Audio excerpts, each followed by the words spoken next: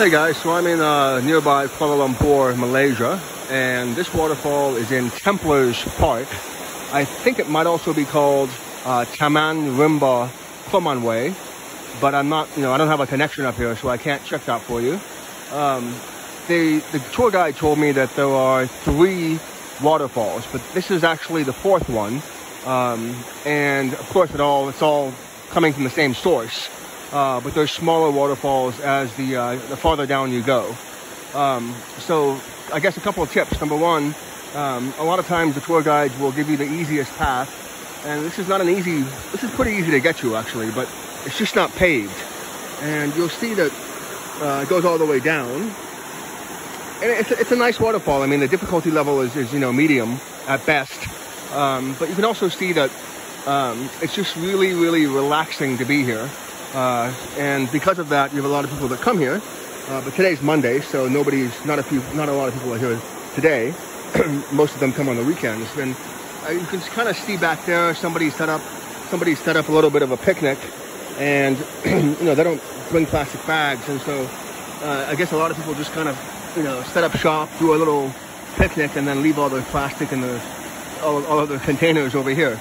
That's kind of tragic because it's one of the greatest things about Malaysia and Indonesia is that it's just the beauty of nature. Most of these places are jungles. You can see a little bit of a cup right there, a Dixie cup.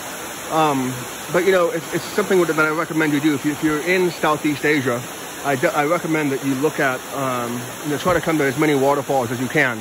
Whether or not the waterfall will be spectacular really depends on whether you go when there's a drought or when you go, it really depends on how much water supply is coming. A lot of places have actually built hydroelectric power, and so they harness the power of the waterfall by putting a dam. Well, if they put a dam, that cuts off the water supply.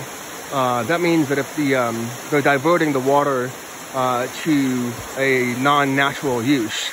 And so as a result, you wouldn't see something like this. It just so happened that last night it was raining severely. And so, I'm not sure if I would get something this nice.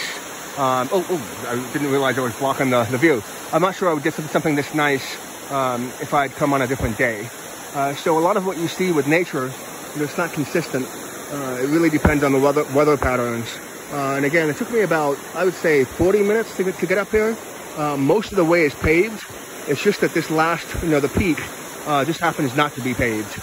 And this is not one of the waterfalls that you can kind of go into and just kind of, just go underneath, obviously.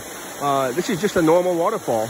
But it's nice, especially if you are a beginner. If you want somebody, if you want to see something that's, quite easy, and you just want to sit down and relax and, have some time to yourself, I suggest coming here on a weekday and just hanging out.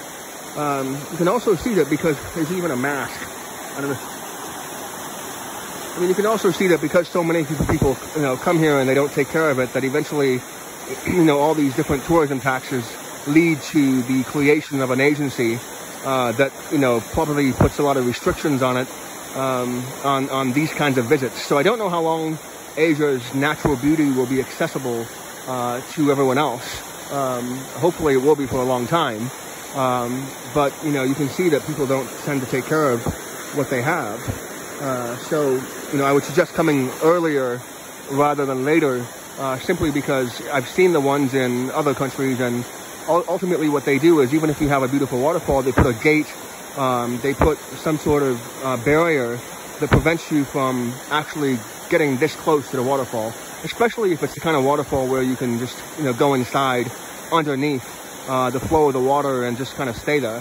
That tends to be the one that's a little bit easier to fence off. And that makes the government look like they're doing something. And of course, they put up a lot of signs. There's supposed to be a lot of monkeys here. I don't know if the monkeys are nocturnal. A lot of animals tend to be nocturnal. I saw some monkeys on the way here.